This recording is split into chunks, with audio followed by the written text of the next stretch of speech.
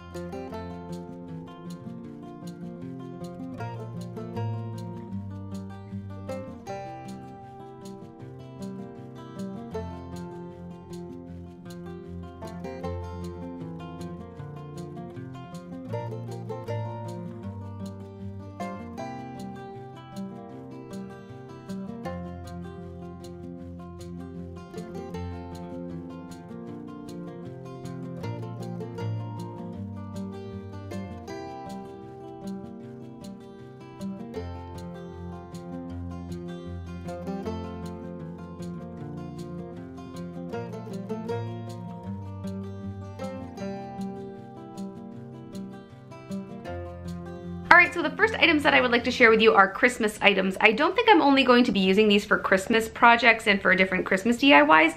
Some of these are going to be used in other areas of my home and also areas of my classroom. Sorry, Finley just got up and he's stretching and shaking now. Alright, so the first things I would like to share with you are for Sean. So I picked up Sean 3 pairs of Christmas socks. I like to be able to give him different socks so that he can sort of look a little festive. I mean, not really that anybody's going to see his socks, but it's just I think a fun thing to do. Here's the first pair. They are stockings and then little Christmas bulbs, and I think there are some snowflakes and maybe a couple wreaths as well. Yeah, there's a wreath right back here. And then I got him this pair with the black backing and then some snowflakes that I think he'll really like. And then finally, I think this one's really cute. It's just a bunch of little Santas with little presents. So those are the first Christmas things that I found. Then I also picked up some of these. I'm only going to take out one bag because they're going to get glitter all over the place.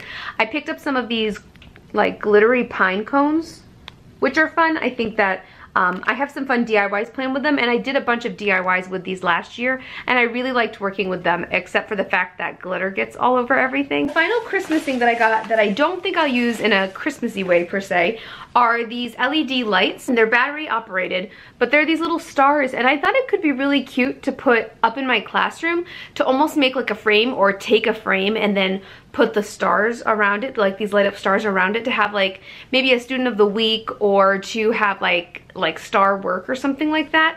I thought this could be really fun, or even like a focus word if we were to like be focusing on a certain theme or a certain like vowel like sound or something like that. Pretty much whatever the focus is of the week. I thought it could be fun to make like a big focus board with these. So I picked up 4 packs of them, and then the rest of the items that I got are for my classroom. So I'm almost to the end of the haul already. I didn't really get a ton. So the next thing I would like to share with you is this little pocket chart. I'm really excited about this. It looks like it has maybe 4 or 5 compartments. I'm really excited about this because it's a smaller sized pocket chart, and many of you know that I'm a traveling teacher, so I teach part of my day in my classroom and then the rest of my day is spent in the students' classrooms, working with them on what they're working on in their class. And I have a cart that I carry with me. And sometimes I would like to be able to have like a pocket chart, something to display important vocabulary or words that we're working on, or words or themes that they're learning in their classroom. And it's hard sometimes because there are things that I always reach for and I can't carry them with me just because of I can't carry my whole classroom with me in my cart. Sometimes it's nice to have little things like this that I can just hang off the side of my cart. It has these two little metal rings that you can hook things to with it. And so I was thinking about even taking some binder rings and just attaching it to my cart so that I could use it while I'm teaching. I just like having things that travel easily because I'm a traveling teacher, so I picked that up. I picked up 3 packs of these power clips, which I think are meant to be used for like papers on your refrigerator or things like that. But I like to do individual word rings and individual letter rings with my kids so that they each have their own like little ring that has the letters they're working on, the sounds they're working on, vocabulary they're working on. And I've been looking for something to use to clip them to something magnetic. I think that this will be easy for the kids to use because they can just push it back and then put their word ring right in. I picked up 3 packs of these. I also really like how they're rainbow colored, so they're really vibrant and bright, and I think it'll look really nice in my classroom. And then finally, the thing that I got I'm so excited about are these classroom word swatters. So they're like these wands and they're like fly swatters, and then you can like put words down on the ground and they like play games with it. You can use these in so many different ways, and I had never seen these at Dollar Tree before. I'm really excited. I'm excited that they have a little hole right here so that you can hang them in the classroom. I picked up 6 and I originally wanted to pick up 9 just because my biggest group right now has, I want to say 5 or 6 kids in it, and I always get nervous like if I get another student, you know, not everybody will have one. And I picked them up in 3 different colors. I picked it up in red, blue, and green.